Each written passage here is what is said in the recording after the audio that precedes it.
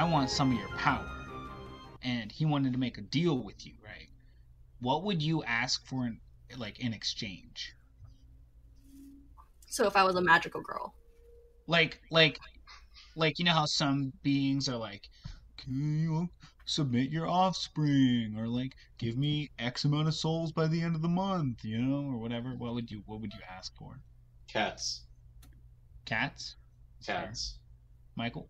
I would ask for better gaming PC. That's fair. I would ask for nuggies, an infinite supply of nuggies. No one's surprised. Anyways, welcome to Traveler's Tips and Tales. I'm Jake. I'm Mike. I'm Ben. I'm and Dale. Joining with us today is Dale. Hello, Dale. Hello, Jacob. I'm not gonna lie, Jacob. You kind of turned that around, like, to the reverse of what I was expecting. I thought you were gonna be like, I will offer you infinite nuggies in exchange for something. No. But then... I'm not giving up nuggies. I'm taking in nuggies. I knew exactly where Jake was going with that. I mean, they're getting pretty predictable, I'm not gonna lie. I almost said nuggies just in spite of it. Yeah, but I mean, like, what's the point of ruining my joke, man? You already did it at one time. Yeah, and it was hilarious. Yeah. And then we had to restart the whole episode. We literally did. But anyways, welcome to Warlock. Welcome, Dale. Yes, Dale. Hello. Dale, if you wouldn't mind, go ahead and tell us your experience with D&D. So I've been playing for 3 years as of this December. And I started in Adventurers League. And then Adventurers League... Nice. Yeah, I know. I have stuff about Adventurers League. We're not going to talk about it. Well, it's okay. We corrupted you to homebrew and you've never gone back. No, I will... Yes and no. In part, okay. We just started a game recently, and literally, like, every aspect of your character is homebrew. What it is though, like, Adventurers League led me to all the people I know that I do homebrews with now. Like, I started my main DM, which isn't Ben, surprisingly. I met him through a winter Splain game. And one of my other friends who I also DMs, I went through another, like, Adventurers League, and they decided to keep me for my youth. Yeah, but then Adventurers League got an update, and it turned into Pathfinder, and I was like, ooh. Yeah, we too have scouted players from other games to join our games. That's how we got Kevin and Justine. Indeed. Yeah. Indeed. And that's also how we stole back Hayden and forced his game to be played every other week so we could play a game every other week too. And now it doesn't get played at all. Stopped being played. Yep. Wait, what game? It was Storm King's Thunder. Oh. And Tomb of Annihilation was the other one. Also fuck Tomb of Annihilation. Oh, I can't no, when we started doing bi-weeklies, the other game was my game. Yeah, and it was so fun. I love That's that not game. Tomb of Annihilation, that's Prince of the Apocalypse. I don't know about that one. How about the other one? It's interesting. But anyways, Warlocks. Welcome. So starting with our key abilities for Warlocks, there is Charisma, and yeah. Charisma. Charisma. We can all agree on That's this one. The one It's you gotta Charisma. worry about. I guess Con, but also Charisma. See, here's the thing. When I was looking at the key abilities for the class, it listed Charisma and Wisdom, but there's no reasonable thing that you benefit from Wisdom other than, like, saving throws. Yeah, well, here's the thing. Like, saving throws for Wisdom for Warlock, because Warlock's another one of those classes that if they turn on the party, can just be like, Hex Eldritch Blast, and then everyone's dead. Toll the dead. Yeah, Warlocks can get pretty gnarly, especially up at those higher levels once they get those Arcanums. Oof. Yikes. Because I mean, they are deadly. A normal Warlock would try and save those for, like, an important fight, but a turned Warlock that they already know that they're only going to have them for, like, a couple minutes, they're going to blast right through that nice little storage of spells. Yep. Of non-Eldritch blasts, But anyways, yeah, so Warlocks, everything's based off your Charisma. It's your spellcasting modifier. Also, just you are a Charisma caster, so I mean, it is kind of expected of you as, if you're playing a warlock in a party, you might be kind of expected to be somewhat of the face of the party, because all of your, skills checks are all going to be higher with your charisma modifiers. So charisma is pretty important for you. And let's be honest, man, like warlocks can sometimes be a little bit of a hassle to have in the party because of, their patrons needing them to do stuff that just pulls you off track. You're on another person's agenda now. Yeah, so having that charisma to boost your spellcasting and actually prove yourself out in the field makes you useful enough to keep you around. Also, just be Gregor and talk your way out of every dangerous situation ever. Mm-hmm. Except and for the one time. I think Dex can be also argued just for benefits of AC and initiative on its own. But Dex is good for everyone. Pretty important. Dex is a necessity, period. That's never your dump Dex is up there in importance for me for almost any character, yeah. I put Con higher most of the time, but still. Unless it's like a Dex-specific class. But anyways, that's pretty much for the key abilities. It's just charisma and more charisma and more charisma. But going on to the unique features. Starting at first level, Mike. So the first thing that you have is Pact Magic, and it's basically you can be a spellcaster because you have a patron that gives you the ability to cast spells. Yep. That's what it is. Yep. You make a pact with somebody, and they're like, "Hey, you want some spells?" And you're like, "I would love some spells." And they're like, "Here's one spell." And you're like, "One spell? Can I get two?" They're like, "Fine, you get 2 spells." Like, but the wizard just cast 5 in a row, and you're like, "No, you get 2." We're starting you off slow. Hey, if you stick with me for a long enough time, I might think about 3. It might be an idea, okay? Yeah. Keep supplying the nuggies, and we'll see what happens. Another thing to be noted, though, is that this is your subclass. You get your subclass at first level. Yep. Which is kind of your class. You get your class at first level. Yeah. Because you can't really have a warlock without deciding who it is. Exactly. Which is why it's so early on for warlocks.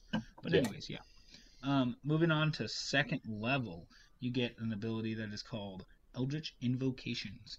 And in your study of occult lore, you have unearthed Eldritch Invocations, fragments of forbidden knowledge that imbue you with an abiding magic ability. You gain 2 Eldritch Invocations of your choice at second level. A list of the available options can be found in the optional features page, by the way. And also, you gain certain warlock... when you keep gaining warlock levels, you'll slowly gain more invocations, which is pretty dope. And additionally, when you gain a level in this class, you can choose one invocation that you know to replace it with another invocation that you can learn at this level, which is amazing. I absolutely love it when any ability in D&D has this line in it where every time you gain a level in this class, you can change out this thing. Because, sometimes you don't know exactly what path your character's going down when you have to take this ability, and then later on you're like, oh darn, nards. That would have made so much more sense for my character, and it's so much, it can synergize with my other abilities way more. That sucks. Just take another level, boom, swap it out. You're all good. Yeah. Sometimes you don't take Agonizing Blast, and then all of your party mates are like, why aren't you doing enough damage? And suddenly, oh, guys, I got Agonizing Blast now. Yeah. And then one last thing to be said about this is that the prerequisite for the invocations that refer to levels, it's referring to your warlock levels, not overall levels. So keep that in mind. Yeah. Also, there's like a million of them. Yeah, there's a bunch. And they keep adding more. Yeah, which I love. Like a whole bunch of them, so keep that in mind. And I just think it's cool because every single warlock gets them, too. It's not even like that they made a subclass that's like specialized invocations. It's like all of them. They all get it. And so it just adds a lot more flavor to each warlock, if you ask me. Yeah, very cool. Every warlock is special. It's not just you, Yeah. Not just that guy over there that somehow made a pact with, Daddy Kane, So you come to my inn in the time of need. Jeez. But anyways, that's it pretty much for Eldritch Invocations. You keep getting a bunch of them overall. at later levels. I think you get 8 if you go 20 full levels into it overall. So you'll get up to 8 eventually. But they stagger in every couple of levels. You'll get a new one. But anyways, the next ability, Dale. At 3rd level, you get Pact Boon. 3rd level, your otherworldly patron bestows a gift upon you for your loyal service. You gain one of the following features of your choice. You either get a buddy at Pact of the Chain, which is an extended Find Familiar. You get Pact of the Blade, which imbues like a weapon of your choice with magic, and you can summon it at your pleasure and displeasure. Or you get a book called Pact of the Tome, and you can pick and choose like a couple cantrips and like maybe a 1st level spell if you take an invocation in other class spell lists. Nice. Yeah. That's pretty cool. Yeah, that's a really useful thing for any spellcaster to have. Yeah, there's a bit more to all of them, but I mean, it's a lot to read just for just one ability. But it is kind of like a second subclass. I like to look at it, honestly. Yeah, it's you either get a magic sword from your sugar daddy, a new dog, brand new Behind door dog, number 2, a new dog. or you get a spell book and it's instructions on how to cast spells that you normally can't cast. Yeah. And before Selfie is just a warlock now. Listen. No, she isn't. We're not supposed to know that yet, Michael. How dare She's you not. guess She's it not yet. without She's still any just a context? straight barbarian. She's For not. She's not. She Actually, so far, Selfie is the only character that I can think of that is Dale's that is 100% one class. It is because it is the only one. It is the only So one far. other than my We're other only one. 15 levels in, boys. It's Buckle the up. only one other than your other one. Well, here's the thing, okay? Once I learned how to multi-class, I took it. I was like, man, I want to do a little bit of this. Oh, okay. What happened? Like, I started playing a rogue when I first started playing, and then I talked to one of my friends, and they're like, oh, you want to play a bard? And I'm like, no, I want to play a rogue. No, you want to play a bard. No, I wanted to play a rogue. Anyway, going on to the next ability. Yeah, so the next ability that you get is called Mystic Arcanum. And you get this first off at 11th level. Not 7th, that'd be stupid. So what kind of idiot would say that, right? But you get so Mystic dumb. Arcanum at 11th level, and then you get it again at 13th, 15th, and 17th. And each time you're getting a new spell. So at 11th level, your patron bestows upon you a magical secret called an Arcanum. Choose one 6th level spell from the Warlock spell list of this Arcanum. You can cast your Arcanum spell once without expending a spell slot, and you must finish a long rest before you can do so again. At the higher levels, when you get more of these, you increase the level of the Arcanum. So at 13th level, you get a 7th level spell. At 15th level, you get an 8th level spell, and at 17th level, you get a 9th level spell. And you regain all uses after a long rest. And keep in mind, listeners, that you get these abilities, the 6th, 7th, 8th, and 9th level spells, in time that normal casters get those level spell slots in the first place. So you're pretty much, it's like their way of keeping you balanced in power levels. You only get one, but man, are you good at it, and it's going to be a whopper. Yeah. True. But yeah. Warlock spells are known to be a bit whack. Well, yeah, I mean, added to the... actually, probably should have pointed this out when we covered Pack Magic, but when you cast a spell as a Warlock, it's always casted at its highest level possible. So instead of having, like, an arrangement of, like, this many first level spell slots, this many seconds, it's just you have the 2 spell slots that your sugar daddy gives you, and they're always the highest level. Yeah, and eventually you get, like, up to 5 spell slots, and they're all 5th level. Yep. It's just like, Jesus. It's pretty great. But you probably are wondering, there's got to be something more than all of these spells, right? There's got to be something better than all of this. This is all basic stuff. Well, at level 20, you get an ability called Eldritch Master. What it allows you to do is you can take a minute to basically berate and annoy your your patron to give you all your spell slots back once per long rest. I'm not even It only kidding. takes a minute. Daddy once a day. It takes a minute. Yep. Once a day, you can just be like, give me my spell slots back, give me my spell slots back, give me my spell slots back. And he's like, fine. And then you have your spell slots back. For the price of one nuggie, you get all your spell slots back. Nah, that's a 20-piece, man. Oof. No, 20 pieces like when you do a short rest and get all your spell slots back. As a DM, I would make you actually argue with them, like, in your mind's eye. I would, like, have a conversation and be like, why do you deserve spell slots today? Because I'm your favorite, obviously. You're not my That's favorite. actually- Harold's my favorite. No, That actually but reminds Harold me sucks. of another thing we should probably point out is that as a warlock, you get your spell slots back on a short rest. Yeah. Unlike most other casters. And by most other casters, I mean like all of them. All other casters. That's pretty much it for the unique features, though. And we might as well skedaddle on over to the subclass area of the episode. And the first one that comes from the PHB is called the Archfey. So, a thing to keep in mind, with the Archfey, you get one of those expended spell lists where you always have these spells prepared and they don't count towards prepared spells. And you get them from your subclass. And for this Archfey one, you get first level spells of Fairy Fire and Sleep, second levels of Combat Emotions and Phantasmal Force, third level is Blink and Plant Growth, fourth Dominate Beast and Greater Invisibility, and fifth Dominate Person and Seeming. All really good spells, if you ask me. I don't think there's one in here that's not great. Also, really quick, just to mention beforehand before going deeper, the subclasses are basically your patrons. Yes. This So, is your otherworldly patron.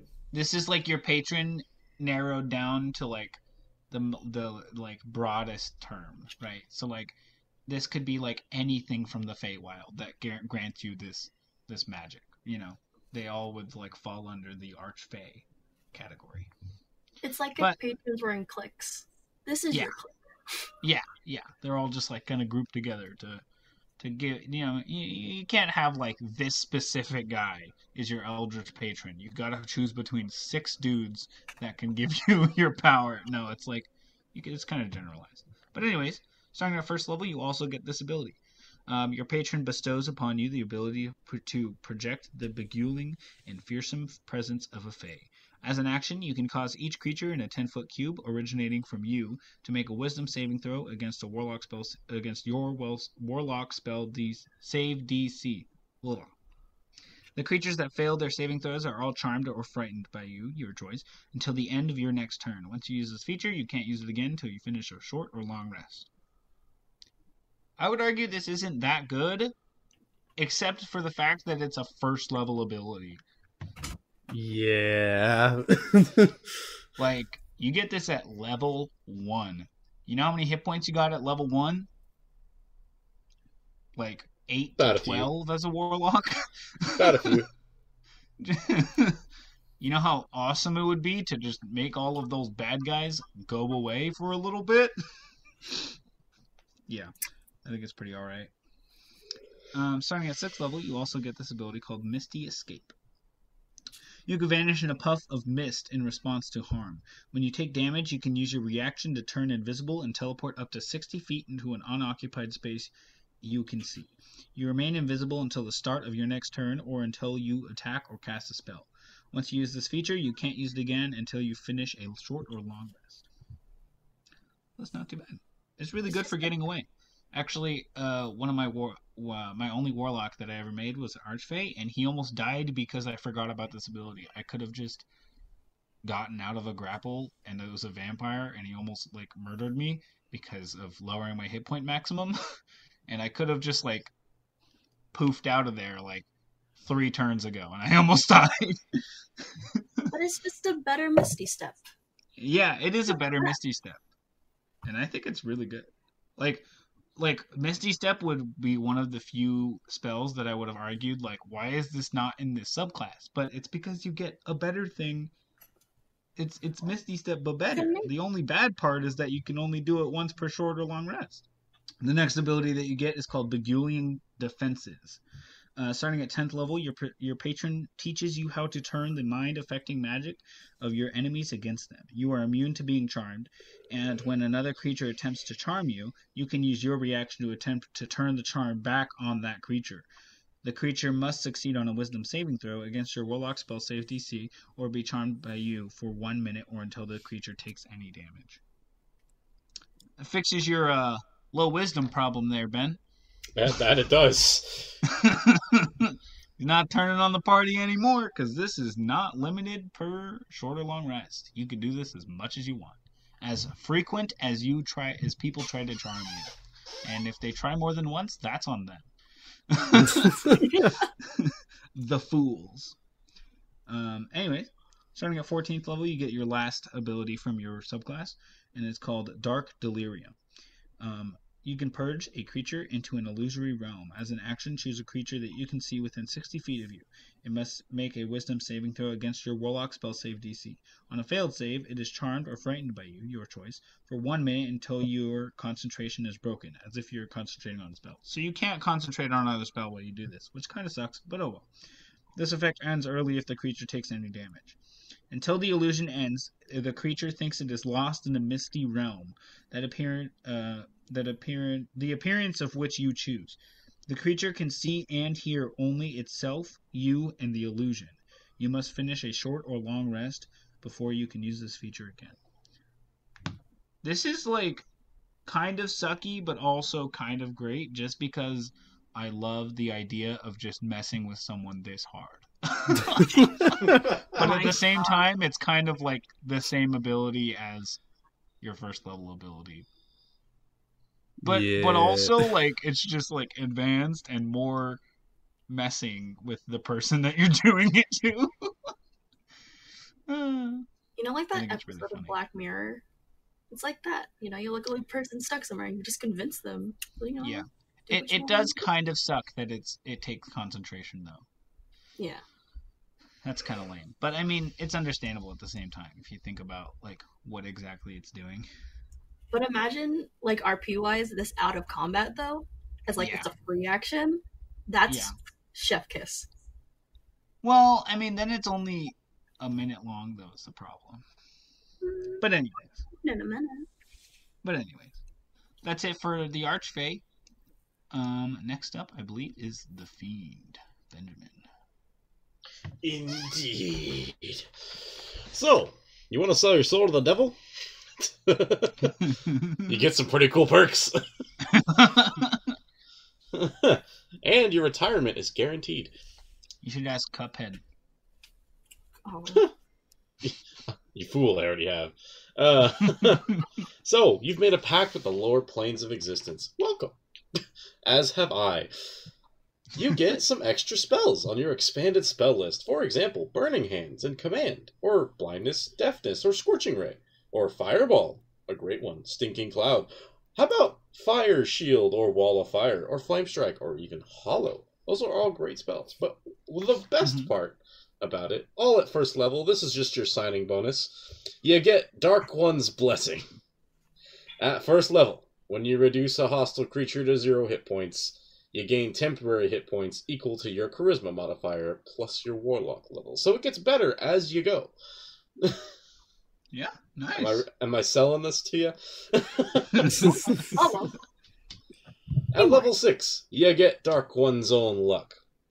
You can call on your patron to alter fate in your favor. When you make an ability check or saving throw, you can use this feature to add a d10 to your roll. You can do so after seeing the initial roll, but before any other rolls effects occur. So, kind of have to be like, did I pass? Did I not? I don't know yet. But once you use this feature, you can't reuse it until you finish a short or long rest. But all you have to do is take a nap. And then, you're lucky again. At 10th level, you get Fiendish Resilience. You're slowly becoming a devil. Congratulations. At 10th level, you can choose one damage type. When you finish a short or long rest, you gain resistance to that damage type until you choose a different one with this feature. Damage from magical weapons or silver weapons ignores this resistance. I find that absolutely interesting. Because you could go into any kind of environment and just say, all right, there's a lot of cold things. I'm resistant to cold now. Or I'm resistant to acid because we're in a swamp. Or I'm resistant to fire because we're in a volcano. But at the same time, you are becoming more monstrous as silvered weapons now suddenly work well against you. You're a werewolf now. That's interesting. Well, I mean, it says it ignores the resistance, so it's not like if like a silver weapon just deals slashing damage, it's not better than any other sword. But that's also what happens with like werewolves or magic weapons. Just if you have a magic resistance, like if you're resistant to non-magical damage, like that's the same thing. You're just slowly becoming more not human. Or not mortal anymore, I should say. I guess you could choose, like, bludgeoning, slashing, or piercing. You could choose bludgeoning, piercing, or slashing. Like, if you know you're going headlong into a bunch of arrows, you can just be like, I'm gonna take a nap real quick, and when I wake up, I'll be resistant to piercing damage. Exactly. At 14th level, you get what is quite possibly one of the most terrifying abilities in all of Dungeons & Dragons. Hurl through hell. When you hit a creature with an attack, that's the only prerequisite to this. Which, if you're Eldritch blasting by this point, you'll have, 3 attacks all in one go? So, you can use this feature to instantly transport the target through the lower planes. The creature disappears and hurtles through a nightmare landscape. At the end of your next turn, the target returns to the space it previously occupied, or the nearest unoccupied space. If the target is not a fiend, it takes 10d10 psychic damage as it reels from its horrific experience. Once you use this feature, you can't use it again until you finish a long rest. Dude, that place was so scary, it made my brain hurt.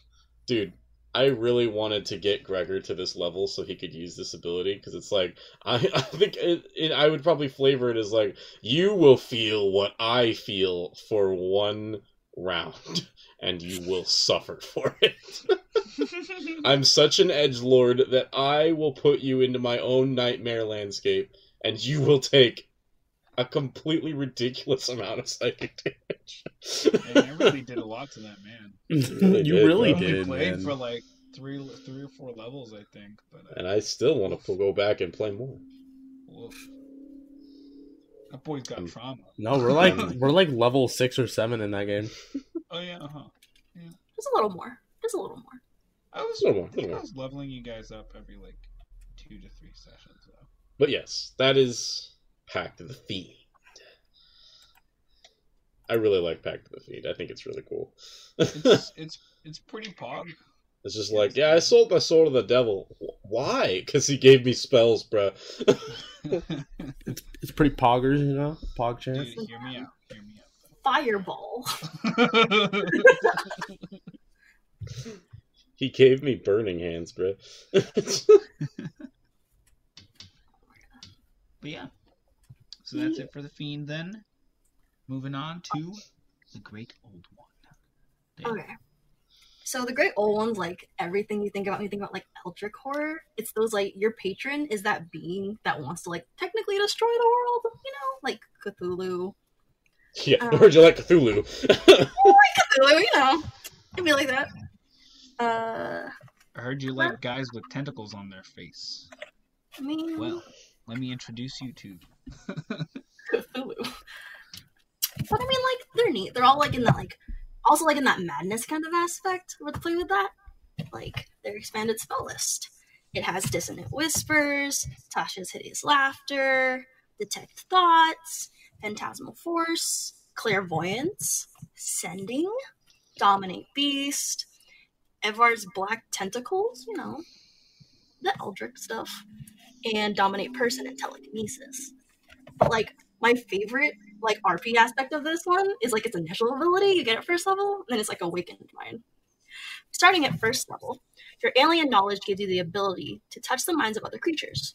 You can telepathically speak to any creature you can see within 30 feet of you. You do not need to share a language with the creature for it to understand your telepathic utterances, but the creature must be able to understand at least one language. It's so good. It's just so good because like I had I played a campaign, like a session where someone got kidnapped by goblins and I was talking in their head. And for some reason, my DM was like, roll performance. And apparently I was pretending to be their god. But they don't know that. They're just like, oh, it's just voice in my head. Great Old One Warlock. Nice. The next ability at level 6 is Anthropic Ward. You learn to magically ward yourself against attack and turn an enemy's failed strike into good luck for yourself. When a creature makes an attack roll against you, you can use your reaction to impose disadvantage on that roll. If the attack misses you, your next attack roll against that creature has advantage if you make it before the end of your next turn.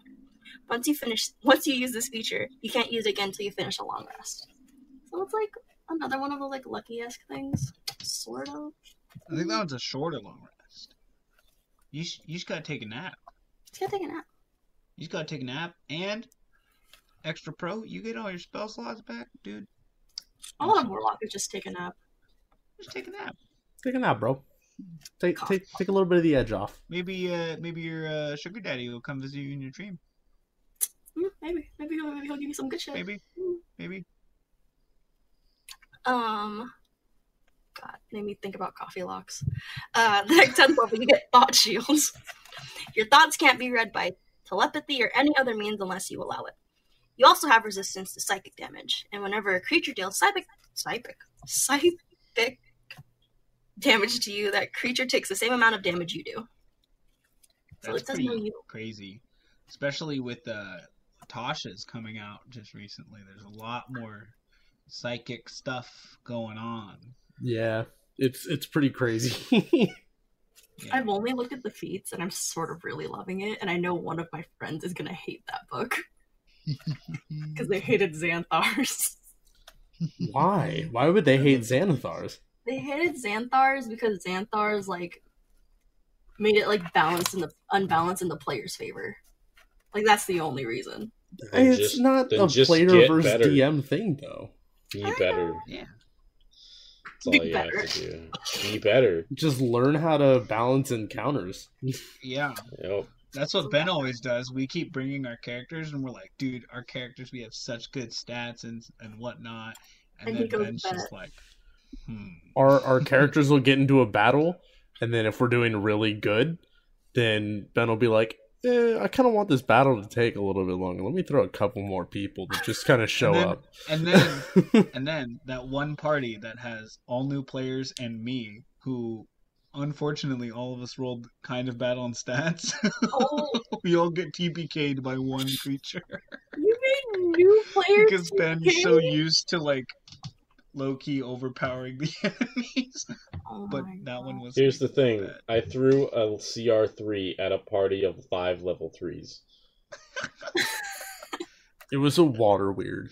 Okay, to be fair Not though, that bad. one of the 5 level 3s is a kobold off of the kobold stat block. So like, it wasn't only one of their abilities not negative. Their Yeah, scores. it was dex. It was dexterity. Oof. Yeah. And they were a caster. So they're extra squishy. Yeah. But anyways. Yeah. The last ability you get from this specific subclass. At level 14, you get Create Thrall. You gain the ability to infect a humanoid's mind with the alien magic of your patron. You can use your action to touch an incapacitated humanoid. That creature is then charmed by you until a remove curse is cast on it. The charm condition is removed from it, or you use this feature again. You can communicate telepathically with that charmed creature as long as the two of you are on the same plane of existence. You want a henchman? You get one. But that's 4 henchmen. And if anyone ever finds out that all it takes is a spell slot to get him out of here, he might not be too happy with you afterwards. But I mean, that's tomorrow's problem, right? That's future me problem. Exactly. Present me's fine. Present me has got a henchman. Exactly. That's always great. If he really didn't want it, then should have used remove curse. It's fine. Just remember, if your character is ever like considering an issue that could happen, just remember, it's tomorrow's issue. Also, like, what if this henchman's not as good as the next henchman you find? And you get a new Yeah. henchman. Fuck Yeah. that. You know that whole henchman. That old henchman's old news. Bye-bye. I mean, he might be a problem because maybe he's like really mad at you and like comes after to kill you or something. I But don't that's know. when your future I don't henchman know. I should mean, be at this better point, than you're a your level old 14 henchman. warlock, so like Your that's old a battle henchman. that he has to choose to make. Your Like, your old that whole- henchman is just going to train so hard and become the next BBEG. Like, Yeah, if but that then I'll man get wants to another take new you down that henchman. bad, you've already got an Arcanum at that point, so like that's up to him. By 14th level, you've gotten 2 Arcanum. 2 Arcanums, You yeah. get 2 Arcanums. So you've gotten 6th and 7th level. And you got 3 spell slots. What it sounds like None of is this baby 2 spell slots. old henchman said, "Take me back," and I'm like, I mean, if you insist. Oh boy. Anyways, let's move on before this gets too bad. Moving on to Hexblade, the next subclass, and if it's not easily discernible, Hexblade is based off of like some sort of Shadowfell type creature, typically. But the starting spells that you get from being a Hexblade, the expended spell list, includes at first level you get Shield and Wrathful Smite. Second level spells you have Blur and Branding Smite, Blink and Elemental Weapon for third level spells, Phantasmal Killer and Staggering Smite for fourth level, and 5 level spells of Banishing Smite. Ooh. Gotta love it. And Aw. Cone of Cold. 2 pretty good spells. I think all of these spells are pretty good about and about. But starting at first level, you actually get 2 abilities with this Warlock subclass because that's just how poggers this class is. Starting at first level, you get a thing called Hexblade's Curse. And you gain the ability to place a baleful curse on someone. As a bonus action, choose one creature you can see within 30 feet of you. That target is cursed for 1 minute. The curse ends early. If the target dies, you die or you are incapacitated. Until the curse ends, you gain the following benefits. You gain a bonus to damage rolls against that cursed target. The bonus equals your proficiency bonus, which is kind of crazy, honestly. Any attack roll you make against that cursed target is a critical hit on a roll of 19 or 20, so you get a cheater crit. And also, if the cursed target dies, you regain hit points equal to your Warlock level plus your Charisma modifier, which can be a lot. You're getting into the high numbers once you get up there. And also, you can't use this feature again until you finish a short or long rest. So you can only Hexblade curse one dude, one short rest. So just take a nap. Take a nap. Just take a nap and you can curse another guy and just like absolutely demolish him because, oh my goodness. Anyways. Oh, and also, never does it say that this takes concentration. So you could Hexblade's curse a guy and hex them. And just really stack up that damage. Just chef kiss. Yeah.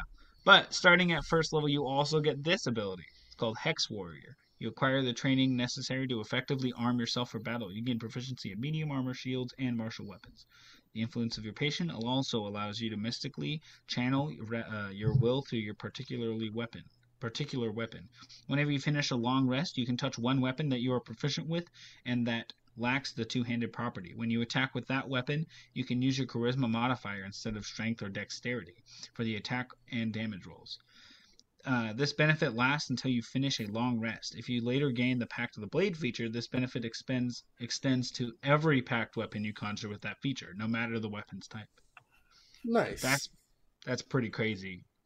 You literally don't even have to worry about any other stats other than charisma. Even though you're like quote unquote frontline caster at this point. Because, you can Hexblade curse whatever you're fighting, and then if you kill it, you heal a whole bunch, and it gives the idea of like you could possibly be a frontline caster because you also get like proficiency in armors and shields and such. So this can get pretty crazy up there. Yeah. Starting at 6th level, you get a Cursed Spectre. You can curse the soul of a person you slay, temporarily binding it to your service. When you slay a humanoid, you can cause its spirit to rise from its corpse as a specter. The statistics for which are in the monster manual. When the specter appears, it gains temporary hit points equal to half your warlock level. Roll initiative for the specter, which has its own turns. It obeys your verbal commands, and it gains a special bonus to its attack rolls equal to your charisma modifier.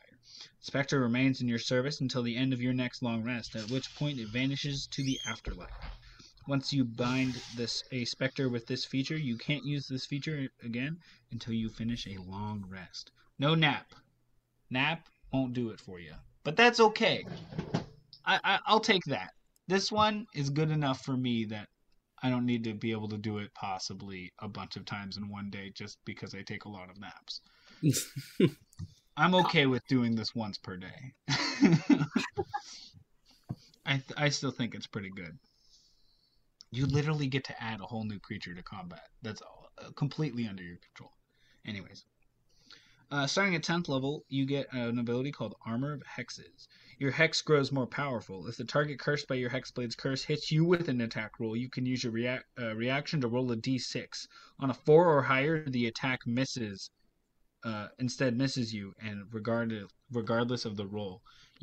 Someone could roll a natural 20 on you, and you could just... You got that boy Hexblade cursed? Roll a d6? Nah. Hey, look at that. It's literally a 50-50. 4 or more, he misses. 3 or less, fine. It goes through. But like that natural 20, out of the window. I don't care. Sucks to suck, loser. Get good. Also, it's easier for me to crit on you. Anyways. Next up, you get Master of Hexes. Starting at 14th level, you can spread your Hexblade's curse. Spread your Hexblade's curse from a slain creature to another creature. When the creature caused by your Hexblade's curse dies, you can apply the curse to a different creature you can see within 30 feet of you, provided you aren't incapacitated. When you apply this curse in your way, you don't regain hit points from the death of the previously cursed creature. So it becomes Hex. But it becomes Hex, but it doesn't have an end to when it is cast. Technically, you're always, like, Hexblade's curse is, like, always activated. It just might not be on somebody. It just takes the bonus action to move it to them again. So, like, you could literally have Hexblade curse throughout all of combat. You could worry about hexing next turn. Let's get that Hexblade's curse out now. That's a future turn problem. Yeah. Right? I don't know. I just think it's really good just because, like, it takes this, like, one ability of Hexblade's curse and it just keeps adding to it. And I kind of like it when D&D 5e does that. Where it's just like, oh boy, you got this one thing, but oh my goodness. But boy, you're going to do it well. Oh boy, how you gonna get around this one, huh? You little sneaky rogue. But anyways, I digress. That is Hexblade. I think it's pretty good. I think it's a pretty good subclass. I would argue this is one of the best. You can fight me. Oh, we'll be fighting all right. See, I like Celestial Warlocks because you're basically a healer, and it's fantastic. What that is. The Celestial, the Celestial Patron will come from the upper planes and give you more of a radiant energy. The extra spells that you get to choose from at first, the first level spells are Cure Wounds and Guiding Bolt. The second level spells are Flaming Sphere and Lesser Restoration. The third level spells are Daylight and Revivify. The fourth level spells are Guardian of Faith and Wall of Fire. And the fifth level spells are Flame Strike and Greater Restoration. So you can see that there's definitely a lot more cleric spells. Yeah. I mean, Revivify, that's a pretty big one. Kind of sucks that it has to use your spell slot because you don't have any. But, oh boy. In a time crunch, maybe it's the cleric that goes down. Yeah. They can't quite cast that spell when they're dead, so It's pretty great that you have it. You know what I mean? Yeah, it's pretty great. And at first level, you also get to learn Sacred Flame and Light as extra cantrips that do not count against the cantrips known. You also get an ability. Oh yeah, dude! Sacred Flame. 6 cantrips now total. Sacred Flame, especially, I love it. You also get Healing Light, which you gain the ability to channel celestial energy to heal wounds. You have a pool of d6s that you spend to fuel this healing, and the number of dice in the pool is 1 plus your warlock level. As a bonus action, you can heal 1 creature you can see within 60 feet of you, spending dice from the pool. The maximum number of dice you can spend at once equals your charisma modifier, minimum 1. Roll the dice you spend, add them together, and restore a number of hit points equal to the total. Your pool regains all expended dice when you finish a long rest. Once again, man, you're just the healer.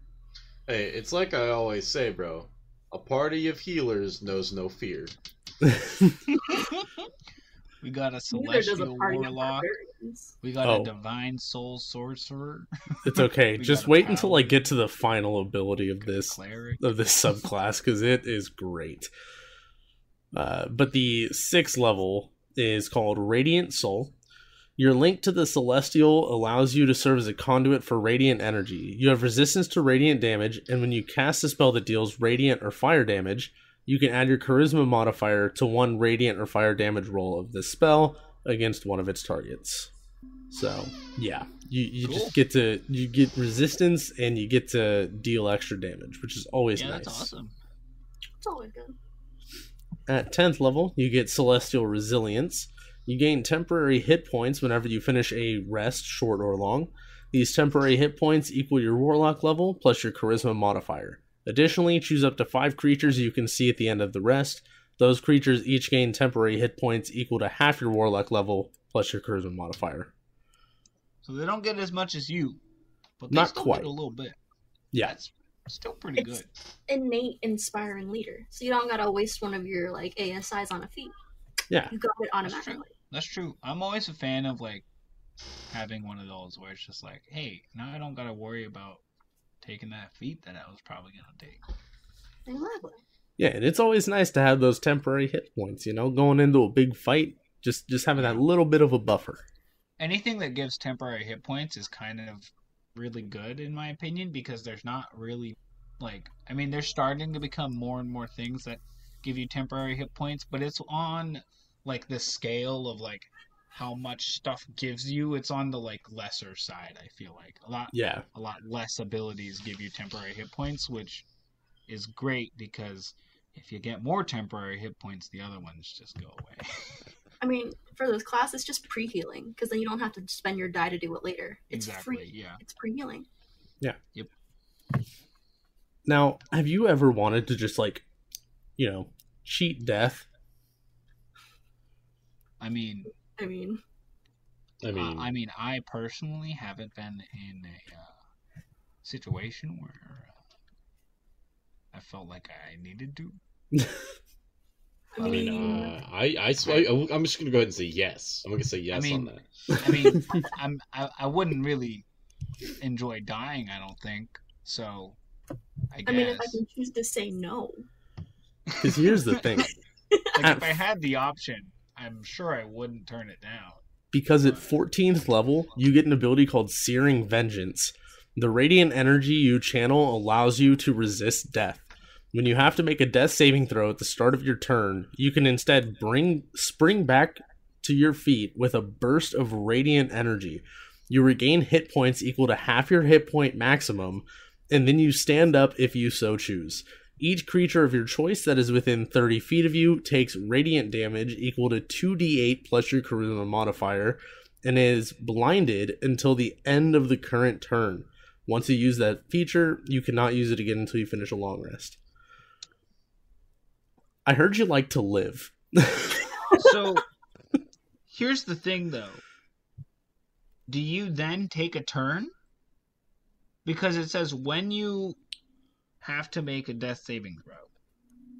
At the start of your turn. Yeah, okay, yeah. So then you have a full turn afterwards. Yeah. You have an action bonus and movement after Yeah. that. And And your you- movement isn't even halved from you having to stand up because you stand up with this ability. Yes. That's kind of crazy. That's why I said Celestial Warlock, like, it's okay, you know, you're just a little bit of a Healy boy, but then you get to the 14th level ability and it's like, all right, I see why you're here. I see why we've come to this solution. It's also that, like, you know, I'm usually just signing your life away to your patron. This one's at least up there. Not as hot. Because there's like a few things that's going on there. Like, one, you're avoiding death. You're no longer dying. Two, you regain half your hit points, so you don't have to heal up anymore. And three, you're dealing damage to everybody else without even having to use your turn.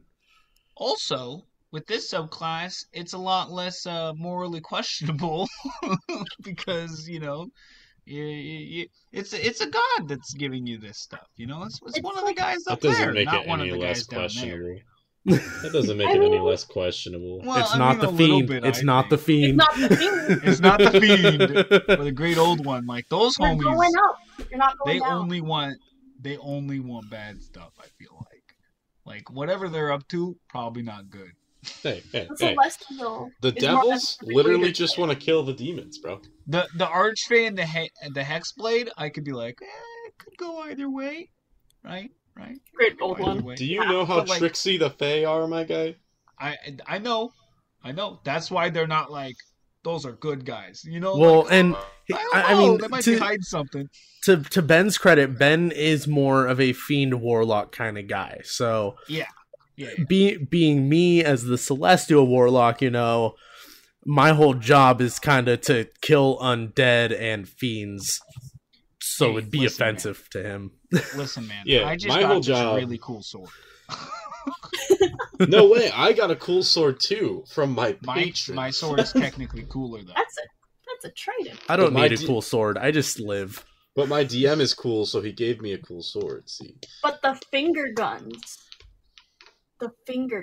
When you But also, insult my Jacob, sword but is, also like, compliment really Jacob cool. at the same time. he gave me a cool sword. What can I say? Pew, pew. That's all it takes. Anyways. There's also another subclass.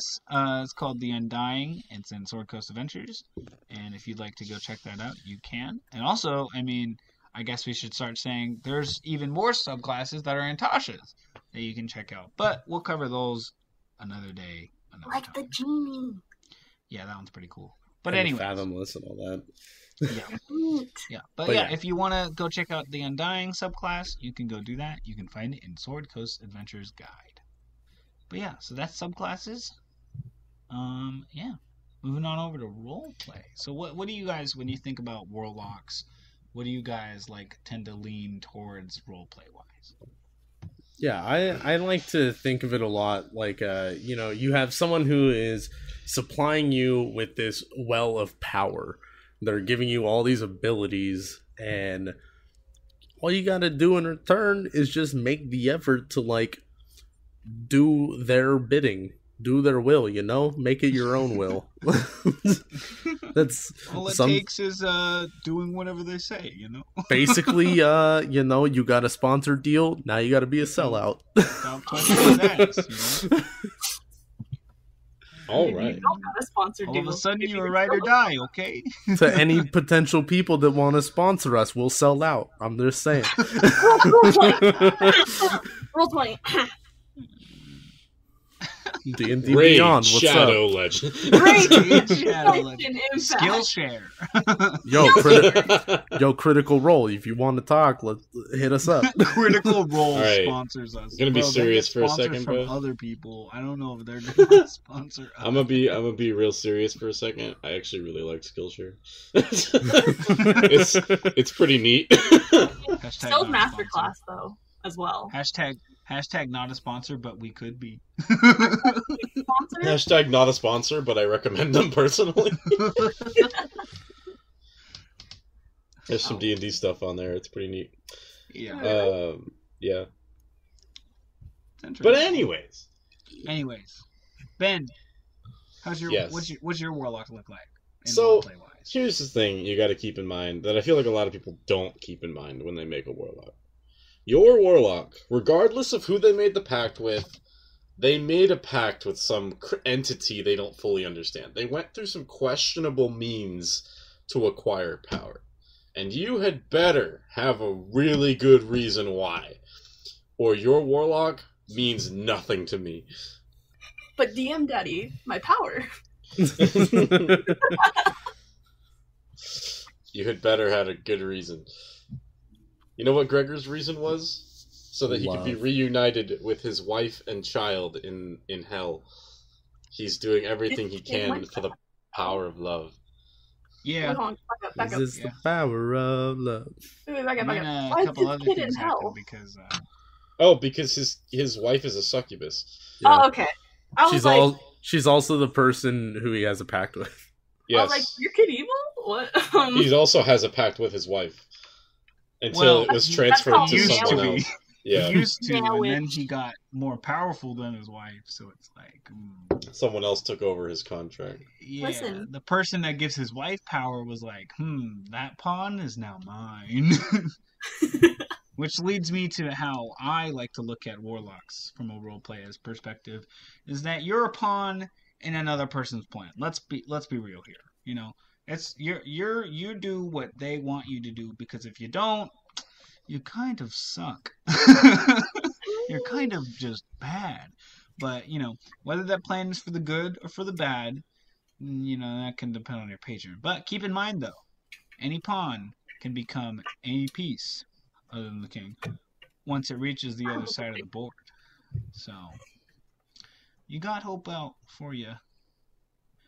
I think you got potential, you know? Just gotta make it across the board. Yeah, you just gotta make it across the board without some random rook or bishop or whatever to just be like, yeet! Maybe you'll be that lucky pawn. Maybe you'll be the first one that, like, gets killed really quickly. But maybe you'll be that But lucky maybe you one. won't. Maybe you won't. Maybe you'll become the rook. Or Who the queen. knows? Who knows? Who knows? Maybe you'll be the one taking out pawns. You One become day. the queen. You become the One queen. day. Exactly. Exactly. You can become second-hand man. Second hand. Oh god. But You guys think about warlocks differently than me. I think of them like as like, okay, so I technically build faces, but I'm a really bad party face. Mm-hmm. So I always make my warlocks be like, they're like roleplay wise, they're sociable, and they're like very like polite or whatever. Sometimes ditzy. Be like that. Polite or whatever. Well, they're amicable, but then like usually there's like some either like under the surface reason, like one of my warlocks is like technically evil, and usually they're like ditzy just like for face value, but like when it comes down to the nitty gritty, then they're like, I'm here, I have opinions, you need to listen to our group. Persuasion. I'm Mhm. lying to you. Deception. Mhm. Well, that's how it goes. I feel that. Although, having a good reason to make a pact does not necessarily mean you can't be sociable as well. It's true. Matter of fact, I would say you should be sociable, as you somehow managed to convince this entity to give you magic. This entity who, under normal circumstances, probably wouldn't care. But DM Daddy, give me power.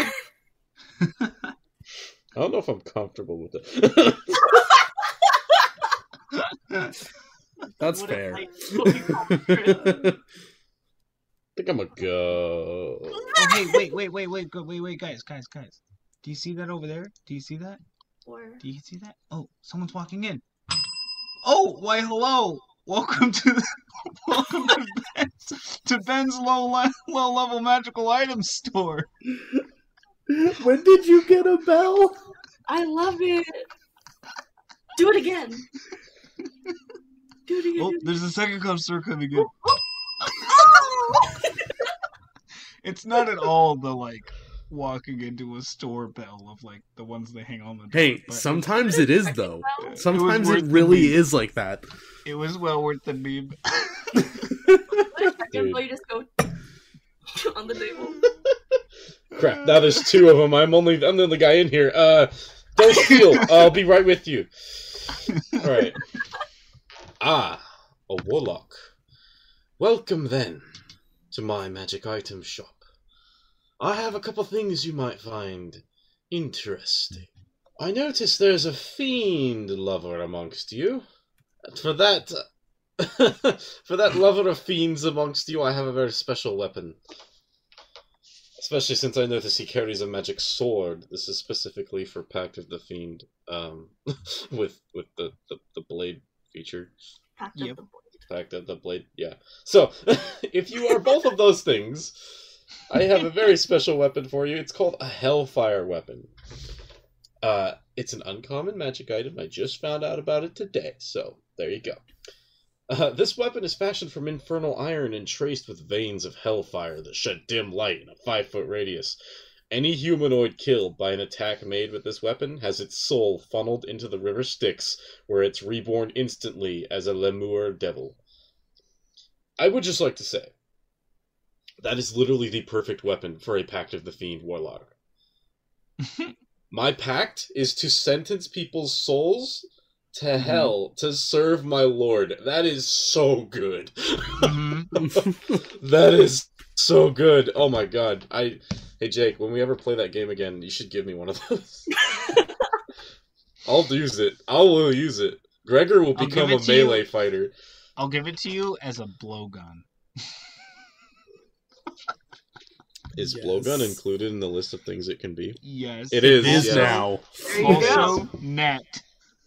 The net, yes! I'll throw the net on them and then Eldritch Blast the crap out of them. That works so well, though. Like, you just throw them on them and then slowly there's...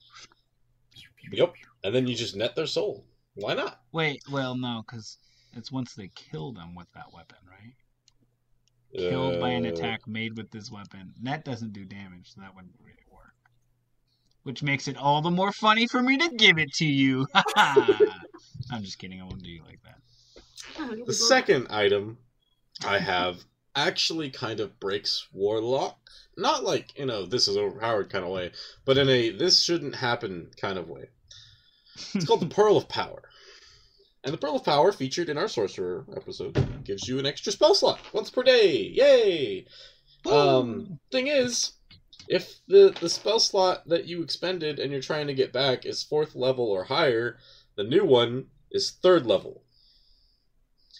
So if you're a warlock whose spell slots have already evolved past 3rd level, you can get a 3rd level spell anyway. But technically, anytime it's not said that like you have only 3rd level spell slots or like you have only 4th level spell slots. It's just stated that any spell you cast is casted at its highest level possible. So technically, that 3rd level spell slot would still be a 5th level spell. If you're, that high. I mean, for warlocks, a spell slot's a spell slot. A spell slot's a spell slot. I would argue against that, because you would have 5th level spell slots. It's like, I only have 5th level spell slots. But since I gained this one artificially, I technically have 4 5th level spell slots and 1 3rd level spell slot. I don't think I would care as the DM. I'd just be like, that's a 5th level. I mean, it's a 3rd level spell slot. You use it. You can't cast your 4th or 5th level spells from it. You can only cast your 3rds and lower, but they're still cast at 5th level. That makes sense. Hey, you choose. It's your choice, man. But, that's how I would run it. Yeah. Because that's how it says in the book, is that it goes at the highest level possible. Yeah. All right. If that's your rolling, man, my ruling is a little different. My ruling is you get a 3rd level spell slot. Or lower. You could have lower. I think it's funny.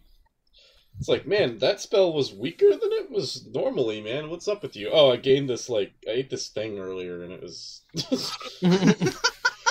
I ate this thing earlier. Ben, did you just eat a pearl?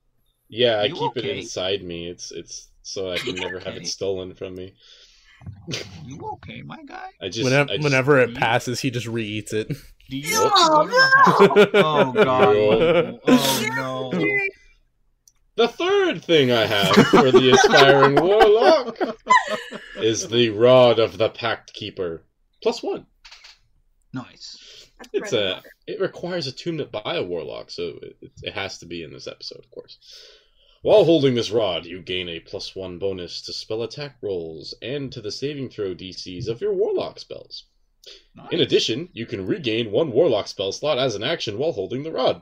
Can't use this property again until you finish a long rest. But that's a second spell slot that you get back a day. That one you can't argue. That's No, up to Finn. there's no arguing. Yeah. There's no argument for that one.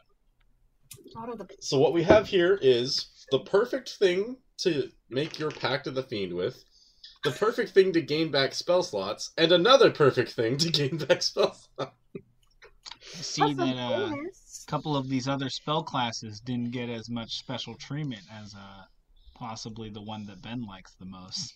What was that? Crazy. What? That's weird. That's weird. I'll just blast. Don't ask questions. Look. If you were not Pact of the Fiend, there are things out there that are perfect for you, but they're not uncommon items. That's the problem. Just let it be known that Ben doesn't care enough to look hard enough for them. So, Moving actually, on. I have one off the top of my head. There is one. Great old one. The Tentacle Rod. Ben. It's a great item. Staff of the Python is not... Dale's really fighting for it. Yes, Listen, I know. you need it. So you're squishy. Say you're a warlock. Whatever. Doesn't matter what subclass. You're squishy. That's pliable. squishy. You're right You got a D8, girl. Children. You're not that squishy. Yes, you are. Because I never put my next You're highest in really con. not, though. You're squishy. It's your own fault. And suddenly, wow, Put more look at con this in, girl. tank What's wrong with you? that can protect you, and it's your buddy. You get a buddy. You can Okay, but talk you with could just the have a snake. you could just have a dog though. But you can Arguably, talk with the snake. Staff of the Python is way better for an Archfey than any of the other ones. And that's only because Archfey can be kind of nature-y. I mean, sometimes. anyone can be nature-y if you smoke enough. I guess. Anyway. Anyway. Dude, Moving I on. just had an idea for a warlock. Oh, what? What? Pact of the Archfey, packed with Grassy the Leprechaun.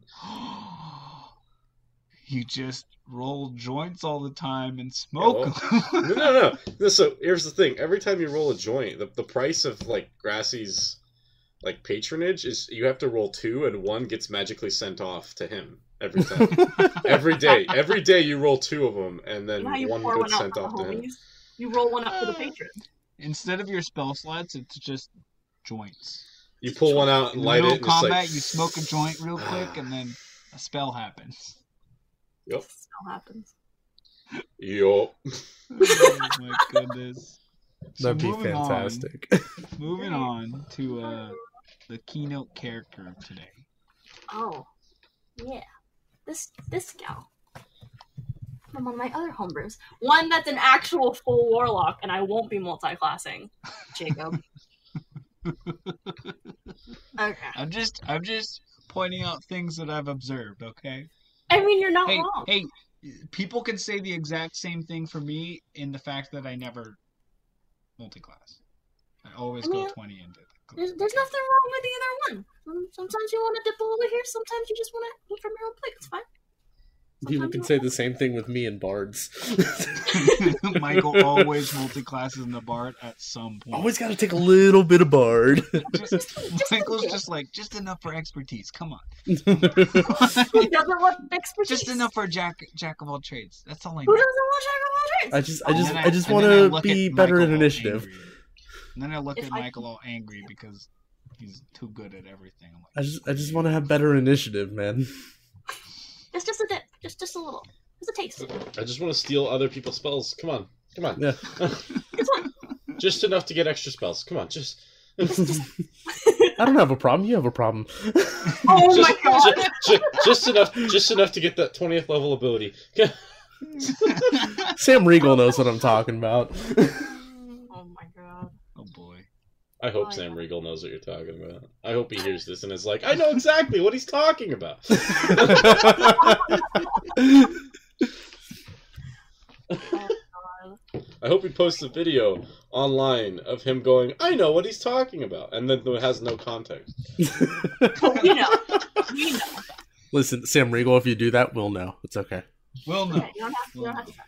We know. We'll know what you're talking about. Hey, I know what he's talking about. We'll post our own video about Sam Riegel's video, but we can't connect the two. Yeah. We'll just post another one, that is. Yeah. About random. Anyways. If people get it, they'll get it. Okay, you gotta be If there. you know, you know. You know, you know. Yep. The more you know. The more you know. So, Dale, tell Alright, us Dale, about your character. Yeah, she's my one full warlock, and she's in a Way of the Wicked campaign, where if you don't know what that is, Way of the Wicked is where you are the antagonist for once. So, For once? for once. You know, well, like, you're purposely the bad guy. My party always starts out being like, I'm like, these are the good guys. And then throughout the campaign, I keep thinking to myself, these are not the good guys. Well, this one's on purpose. These guys don't give a crap about anybody else.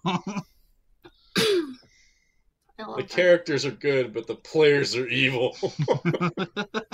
I mean, sometimes I could see you running a Way of the Wicked campaign. I could see it going very, very well.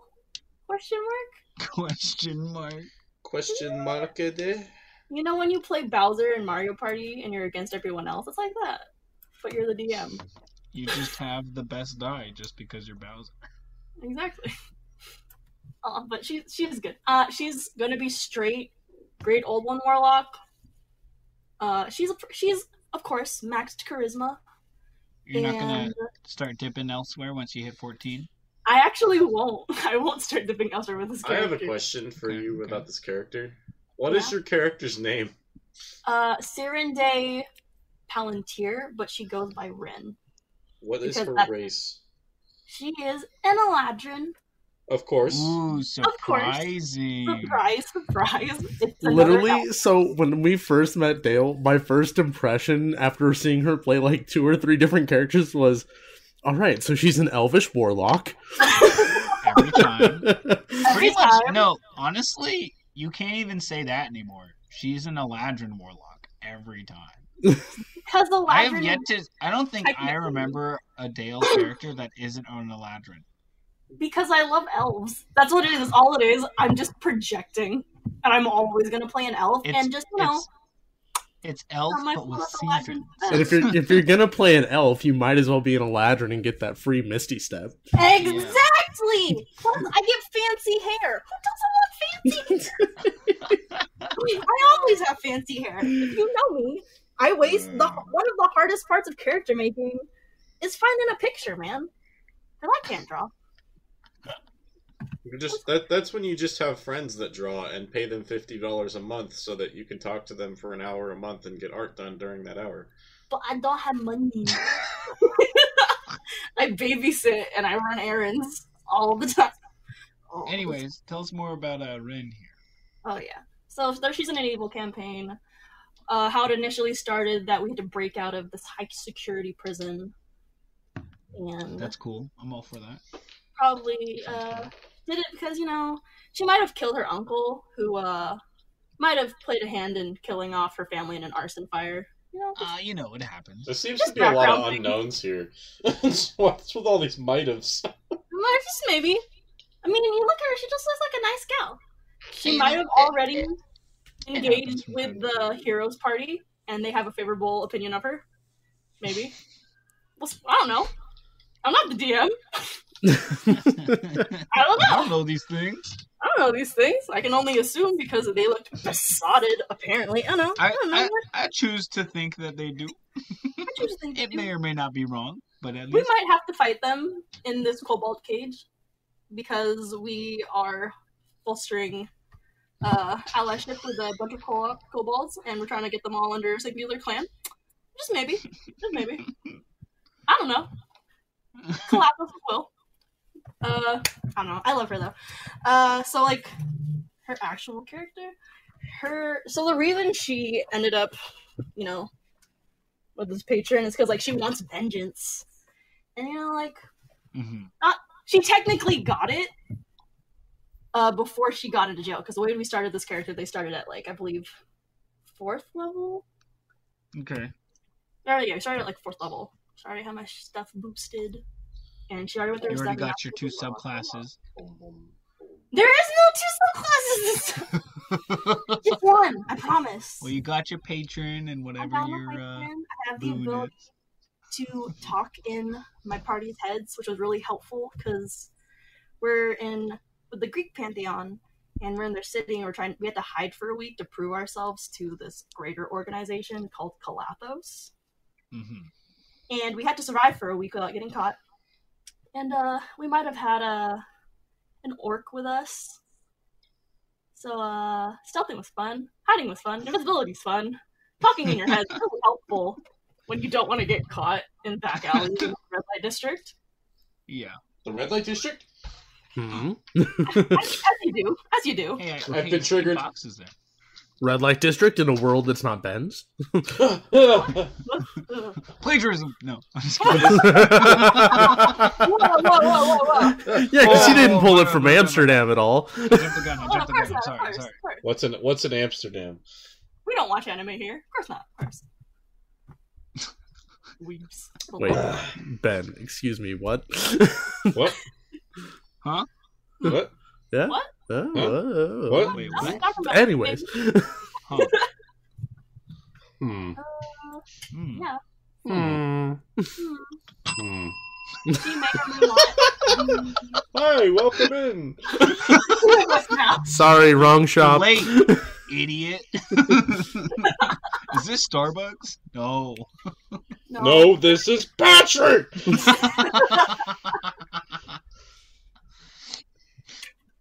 Eyes lit ablaze. Do you have stuff with Python? Not here. We did, but this weirdo came in and bought all of them. There was like 8 of them. If it's the same item, it's one attunement, right? You only list it once. Same item. Oh boy, jeez Louise. That'd be absurd if you could find a bunch of like the same item. Imagine though. I would Dual not let that wielders. count. Oh boy. That's multiple achievements. Anyways. Yeah. Oh. She might or may not be in love with a Shadarkai of the opposing family before her parents died, before she had to move. No, just maybe. Ooh, okay, so there's like a love interest like There's a love thing interest. going on where it's like But they're not even supposed more- to be together. even more edge in there. Low key, high key. Ooh, But now her love the family's edge. dead. I mean, she got married into another noble elfin family, went out of Shadarkai with the guy that she likes. I don't know. We haven't hit that point yet. We'll see. Anything else that we should know about Ren? Oh yeah, she also has a familiar. She took Pact of the Chain, and Okay, it is as okay. usual whenever I take it a sprite, because you get the little lucky. Honestly, we should add to the list of like, oh, Dale's playing in the game, so that means we have an Eladrin Warlock. We could also just throw in at 3rd level, she'll be Pact of the Chain as well. I've taken Tome on occasion. I took Blade when I was a Hex Blade. Okay, Wait, Yeah, you've there been you more go. than just Great Old One? I have been more than Oh, so you mean when the subclass itself basically tells you, hey, you should probably take Hexblade? Oh, you mean when I'm You a took swashbuckler Hexblade? rogue? Or you took Blade, I mean? Pact of the Blade? You mean when I'm a swashbuckler rogue and I'm multi-class in the Warlock? Impossible. It's not possible. Started off as a class other than Warlock? I know. I mean, I love rogues. A bunch of my Made a friends pact are called it. mid-game? Blasphemy. What? Stealthy's gonna become a warlock? What? I kind of want to run a game where I'm like, all right, everybody, we're going to level 20. I want you to really plan out your characters, and then along the way, I'm like, all right, all of you have been forced into a warlock pact for 1 level. Dude, I would hate you. I would Hey, literally- hey, I would Ben. be so upset. Ben, I'm just see, gonna here's the say problem. now, please don't do that for Drakenvale. I'm trying to plan my character very carefully. Here's the problem, Ben. From here on out, I'll only play Warlock, so that way I don't get messed up by it. Exactly. Now you have a second pact. Now, Now you have a second fact! You had 1 boss, now you have 2. wait a second. You are Is that Fiend how that and works, or Celestial is it- now. Wait, is that Mom how it and Dad works? are Or does the divorced. rest of the party somehow end up getting the same pact as I do? No, you are now Fiend and Celestial. I think that's way cooler. You now have to juggle the responsibilities of a fiend who wants you to consume souls and a celestial who wants you to protect them. No, I think that's way cooler though. Like some random quest or whatever ties in the rest of your party to have to make a pact with the deity not deity, but patron that you made a pact with. That's awesome. Anyways. Question for you guys. Yeah. Have you guys giggled when I said it, but have you heard of coffee locks? Do you consider it viable and reasonable? I mean, I myself don't really ever multi-class, so just bringing up a multi-class build in the first place, I'm just like, really? But like, why? You just live off caffeine. But like that sweet, ooh, so good level 20 ability though. You just kiss it goodbye, just like that. Just goodbye, bye, never see you again.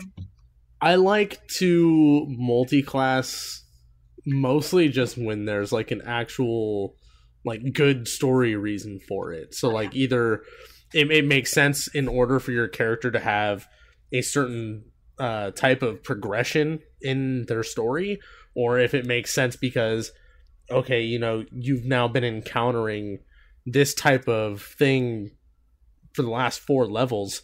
Now you're starting to get attuned to fighting that type of thing, so maybe you take a class that is more associated with it. I can understand that, yeah. If it's when I was in Adventurers League, however, what's the storyline? What do you use your downtime for? Absolutely nothing.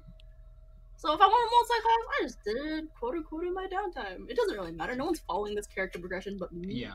I'm not gonna lie, Adventure League is great for getting new players, and I can never fault it for that, but the second I found the world of non-Adventurers League, I could never go back to Adventurers League. It's impossible.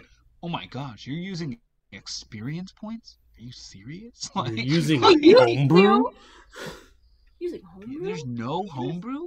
Flexible. That stat, I've read the whole thing. That stat block. I literally, as a player, man, I get no more surprises here. I want suspense in my own brain and my character's brain. I don't have to. I want to have no clue what's around the corner. I've been spoiled by Ben. Like, I'll admit, man, it can be hard sometimes to not metagame, but you work through it and you just deal with it. Yeah. But at that point, it's impossible not to metagame. Like, every single creature, like, man. We've been spoiled by Ben. That's the only thing it's okay. I can say. You can tell me things and I won't metagame. Because I'll forget. Because you forget about them. Alright, so Selfie, here's a thing for her to know, okay? Okay. Alright, so first of all, this next session, it's going to be a lot. Oh, man, that was really? a funny joke he did there. That's crazy. No, I'm hearing them in my brain. Oh my god. Anyways, so if you want to, guys, you can. Ben is a great old one, Warlock. Ooh, patron? Cthulhu? He's talking. Ben is Cthulhu. Anyways, if you like the fact that people are warlocks and have pacts with stuff, and that you now have a patron, well, maybe you can join our Patreon and become a patron of ours. Also, did someone say Patreon? Yes, I did, Ben. Would you like to talk more about it? I would love to talk more about Patreon. Let's talk about the 3 things that went up on Patreon this Friday, that just passed as the recording of this. On Friday the 27th of November. So, early access posts early Tuesday morning, which is the day before we actually post for everybody else. So you get it a whole day before everybody else. I think for them, the most recent Friday is the 4th. Well, I haven't planned that far ahead at this point, so... He's talking about what released on Friday of this week, Jacob. This week recording time. So our Friday, not their Friday. Yeah. Yeah. Okay. I'm not that far ahead yet, but... Okay. Just so everybody knows, there is Homebrew that I'm posting, and it comes out every Friday. I'm trying to post 3 things every Friday for all of you guys to enjoy. I was also planning on posting. I might have by the time this comes out. Who knows? The stat blocks for a boss. I'm posting that for free. There's no money donated needed to see that one. It's a big old Thanksgiving turkey that is a CR30 colossal monstrosity. So hopefully that's up by then. And I'm guessing that it'll also probably be up on our website, travelerstipsandtales.com. Probably. But if you want to see some cool items like the Gauntlets of Counterspell, the Ember Amulet, or the Sword of Dragonkind, +2, go ahead and check out our Patreon. And all sorts of other goodies, including talking to the travelers about whatever it is you may want. Yeah, patreon.com/travelerstipsandtales. You can also go to our YouTube page, Travelers Tips and Tales. And by the time that this episode is released, we will have either recently released or are about to release a very first YouTube video that is not podcast. Okay? One of which being titled Meet the Travelers, where you get to see our faces and actually put a face to the name and the voice. Yeah. Yeah, And you also can... a preliminary, sorry. You can also go to our Instagram where we try to keep up with posting, and that's our most active account. That's going to be Travelers Tips and Tales. You can go to our Facebook, which I'm trying to make slightly more active, but not really, Travelers Tips and Tales. You can go to our Twitter, @TipsTales. You can go to our Tumblr, Travelers Tips and Tales. You can email us any questions or stories that you may have at travelerstipsandtales@gmail.com. And as they mentioned before, we have a website, travelerstipsandtales.com. Yes. And also, shout out to our patron, Benjamin, his mother. Thanks, Ben's mom. Yes, my mother supports us at the $50 level. She is supplying the bag, boys. She is the bag. She gave us Ben, and she also gives us money every month. But just because of poggers. Thank you very much. She also has not used the option where she gets to talk to us. Yeah. Truth. Talk to her son. Which, I mean, I'm not going to lie, I'm okay with, because I feel like it'd be a little awkward. Question, boys. Yeah. What's up? Do you post sneak peeks of what's going to be on your Patreon, on your Instagram, Tumblr, website, Facebook? That would be our website. So we have some homebrew items that are on our website. Just so you can like kind of get a feel of like What kind of stuff we're doing. What kind And of also, what kind of stuff the you can answer find to on that is Patreon. yes. Ooh. On Tumblr, because they don't control what I post on Tumblr at all. That is Matter of true. fact, I don't think they've ever even looked. I've looked at the Tumblr back when you posted as Brick. I'm not gonna lie, Or I Boulder. haven't. I leave can't all remember if that it was stuff Brick or to Boulder. Ben. I have faith in his decisions. I probably will pay for that one day. I just, you know what? It's Tumblr. Tumblr is crazy, man. I just trust Ben's judgment with Tumblr, and I'm just gonna leave it at that. Later. Peace out.